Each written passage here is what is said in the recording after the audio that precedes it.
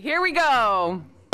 I'd like to call the July 8th, 2024 Special School Board meeting to order.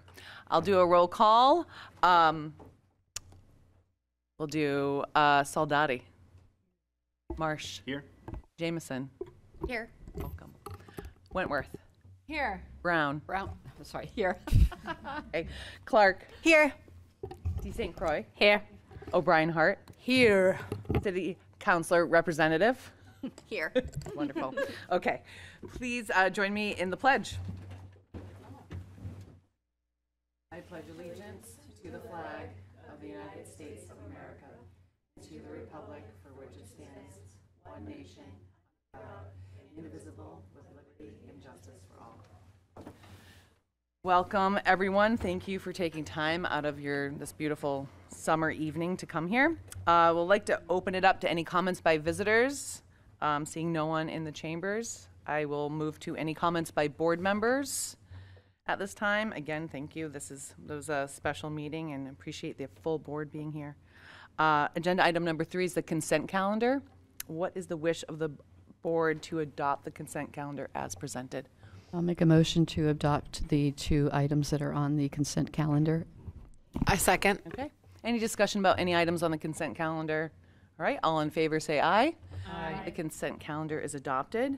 All right, well, moving right into our reports. We have agenda item 4.1, Superintendent's Report. Welcome, Superintendent Shea.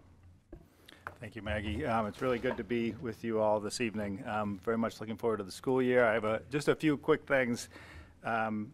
I think we'll spend some time on August 27th, our last school board meeting, 2 away from now, right before the school year starts, properly introducing the leadership team and reminding everybody who's where in the district. But since we're here this evening, I just wanted to give you a quick update and particularly share how good I feel about precisely where we are right now. We're in a really good place. Liza and Kate returned to Idlehurst Elementary School with a lot of years of experience. Devin and Max returned to Maplewood. Jimmy and Jen return at Somersworth Middle School. Chris and Mike, 2 Spalding High School graduates who I each gave their diplomas in 2008, return to Somersworth High School. Caitlin returns to the Career Tech Center, which is awesome. We have 4 new people in the central office. I'll just give you quick introductions now, and we'll do this a little more properly later. But the central office is fully staffed, which is good. I'm going to start hinting at the need for a little technological expertise in some capacity or another down the road. But we're in a pretty good place, and the 5 of us that form the leadership team there, 4 of us new, have over 100 years of experience in the education field. Kat Crosby, for those of you who haven't met yet, is going into her 25th year in the education field. I think that's the 16th year as administrator. I have 9 years of teaching. Is that correct? Most recently comes from Middleton Elementary, a school that she got started 8 years ago and invested quite a bit of time and energy into getting into a good place.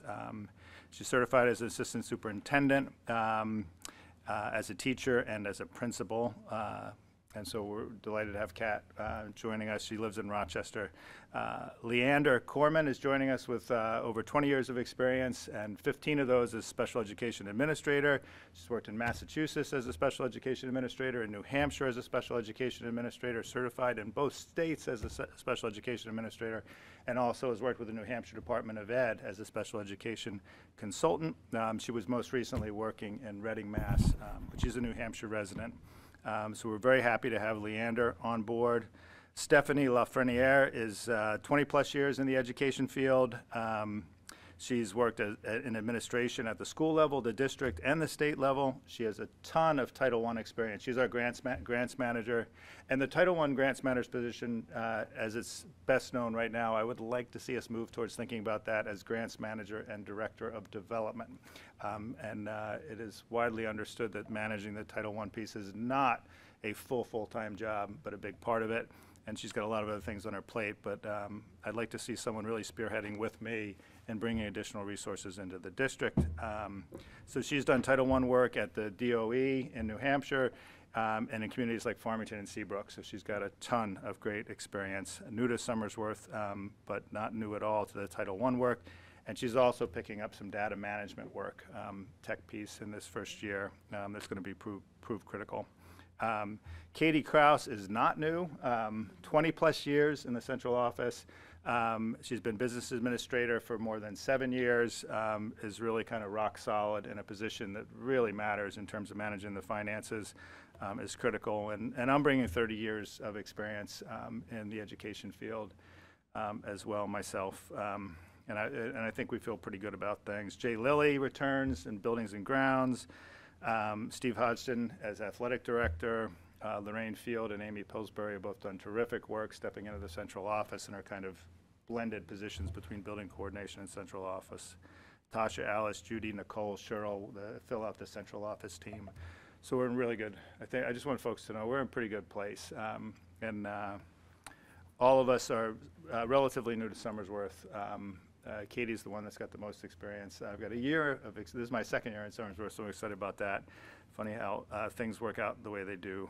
And we're all getting up to speed quickly. Number two, very much looking forward to the board retreat, which I know we'll be setting soon.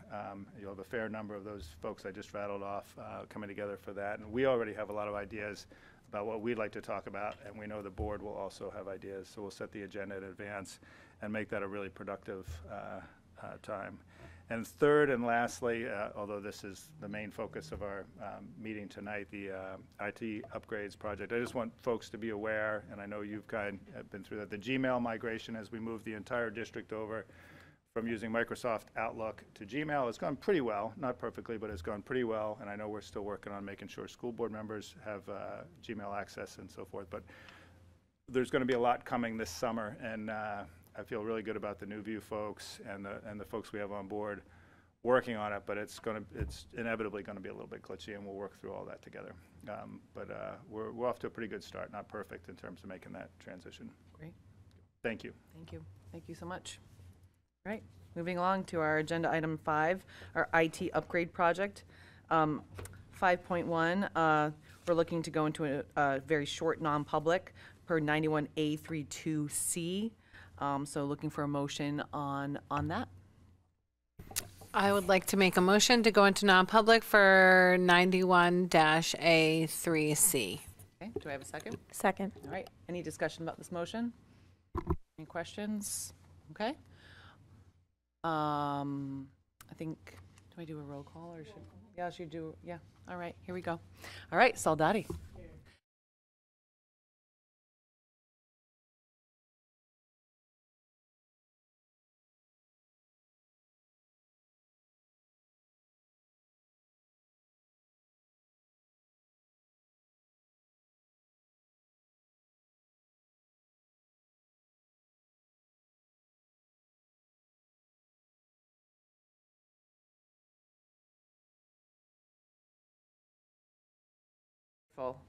All right, we are on to agenda item 5.2, discussion and vote approval of the IT upgrade project expenditures. I'll pass it over to the superintendent to explain. Thank you.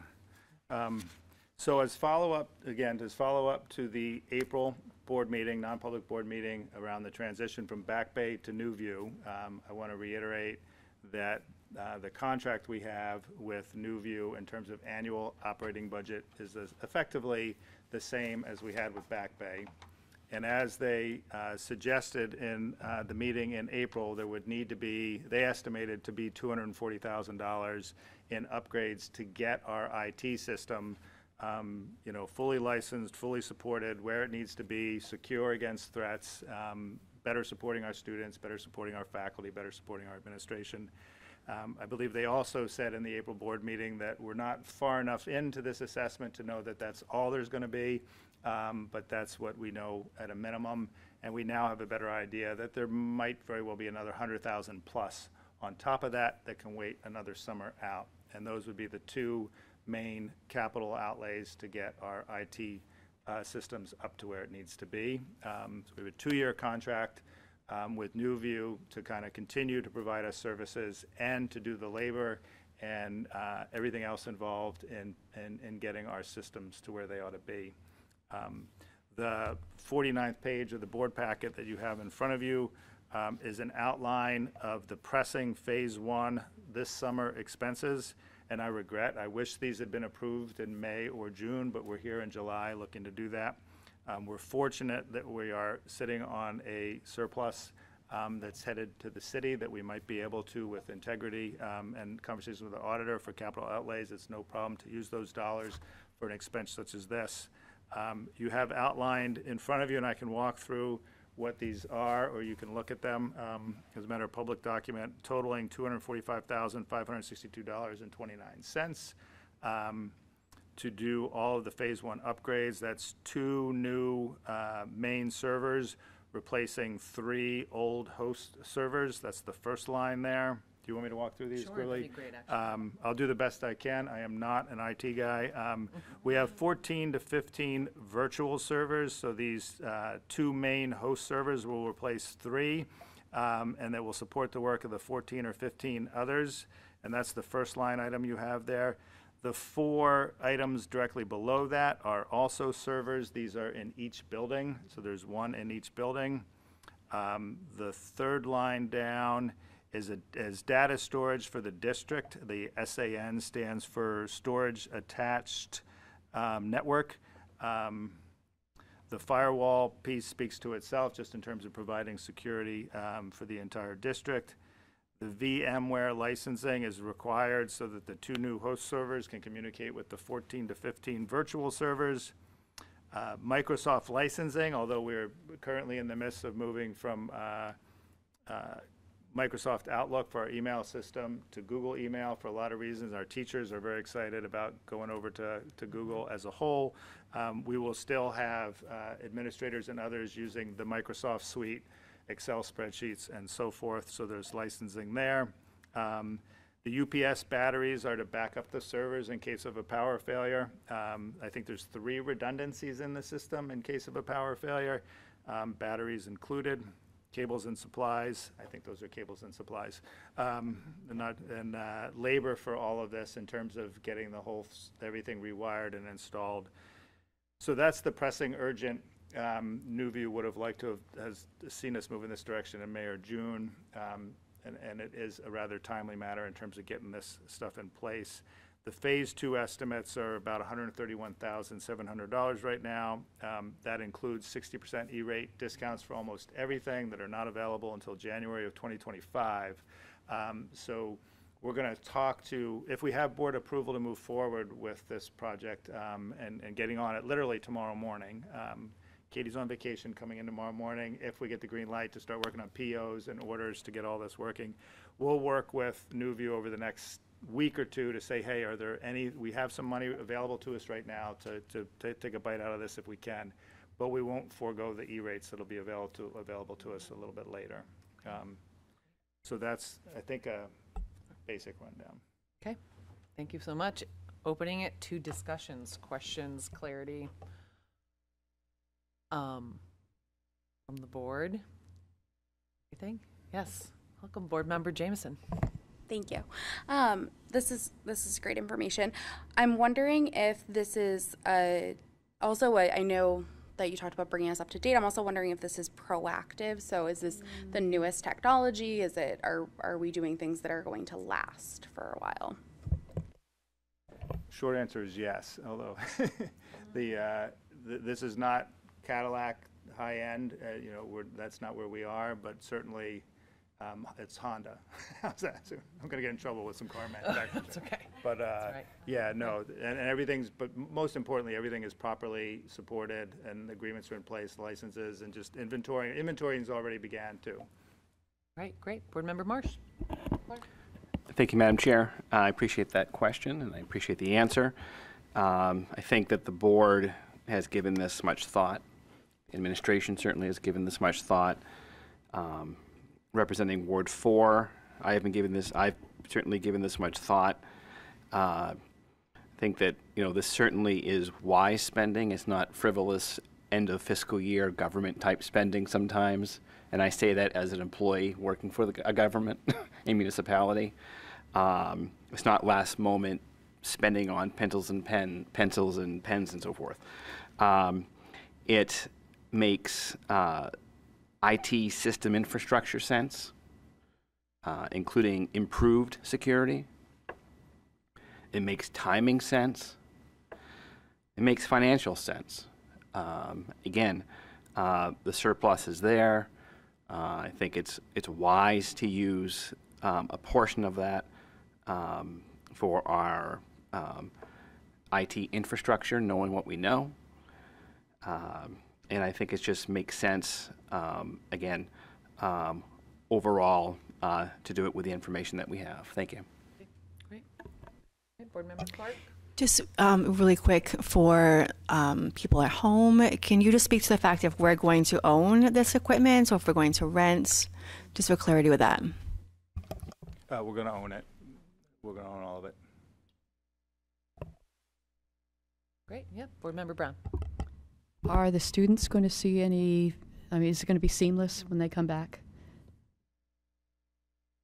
I hope so and expect so, but I think for a district of this size with the number of schools, and the reality is we're starting mid-July rather than a month sooner, we're going to do our best in that regard, and we're going to prioritize student and teacher experience. If Kat and I don't have laptops in September, we're still working off whatever we have for the benefit of putting a, in that spirit of we're last on the list. We got to get things done in the office, but yeah, we're going to focus on that, and I would expect so.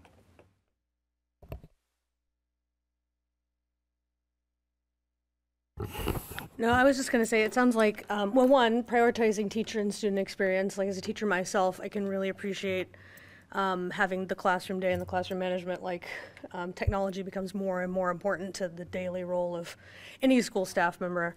I'm looking forward to how that will impact our schools, but also just thinking about student data security and PII, and just in a world that is so tumultuous and the technological state of affairs of everything, I am very appreciative that we are focusing on increased data security for our students. So, Thank you. Yeah, Board Member Clark? So I just had a quick thought. So all their students, will they receive their Gmails as well? Is it, we're going to wait to the beginning of the school year, or is it going to be rolled out? I'd have to get back to you on that. Okay. Chad actually just sent me something a couple hours ago, just the whole Gmail migration plan, and I hadn't had a chance to look at it before this meeting, but I can let you know either at the August board meeting or before.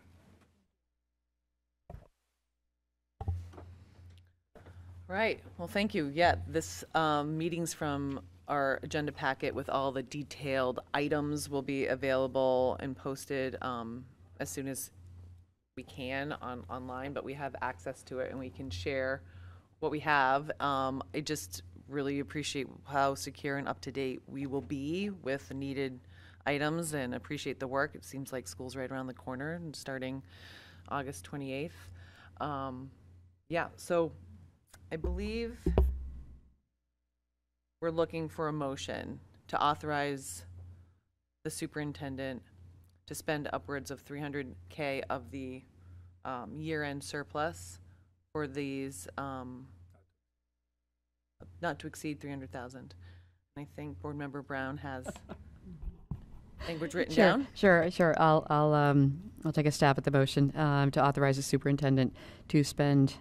I have up to $300,000 or no more than $300,000 of our expected year-end surplus toward the phase 1 urgent computer infrastructure that will be done this summer 2024, and if there's any left over, to put it towards the phase 2.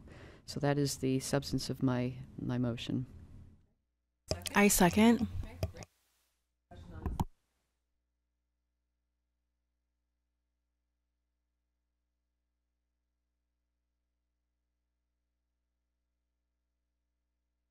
You. Sorry, I know Superintendent Shea mentioned this earlier, that this was run through auditors, and that is given the green light to purchase these, have these expenditures, because it falls in line. They are needed, they are required. So if there's no other discussion on this motion, all in favor of this, please say aye. Aye. All right, it passes. Thank you so much. All right. And that's it. Almost. All right. Future meeting dates. We just to hang back and look for our early August retreat scheduling. But our first board meeting of our next school year, August 13th, and then I believe there's another one August 26th. that's not on here, so August 26th, and then September 10th. Right, and then just to hang, there's an August 26th. Yeah, that's all right. And then any comments by visitors? Chambers are empty.